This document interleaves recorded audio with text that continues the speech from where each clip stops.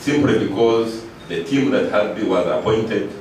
The former Rwanda and Sporting Saif coach takes over permanently from Frenchman Sébastien Desabre, who left the position in July for Pyramids FC after guiding Uganda to the last 16 of the 2009 AFCON finals in Egypt. 34-year-old Mckinstry arrives at a time when the national team's fortunes are on an upward trend and faces quite some task maintaining the path and even improving it. Former Cranes coach Micho Sredovic helped the country end a 4-decade absence from AFCON finals, while his successor Desabre not only maintained the Serbian standards, but he qualified the team to the knockout stage.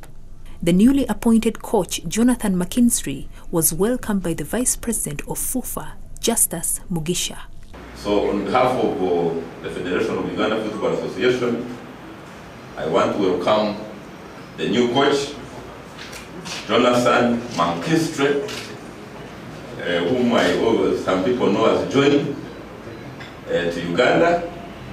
We have been developing football in Uganda, and we are very sure that from what we have seen, from what has been reported to us, we are sure that you are the right person, and you are welcome to work with us to make Uganda #1 in Africa. Mckinstry told journalists about his starting points. When we put all of these things together, naturally we want to go further. That's both in terms of Africa. The Cranes have now broken that sort of,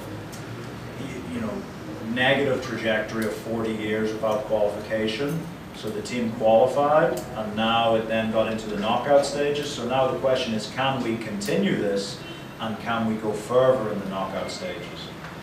But beyond that, we also want to look outside of Africa, and in the coming years, can we lay strong foundations to allow for a real competitive challenge to go further in the World Cup qualifications.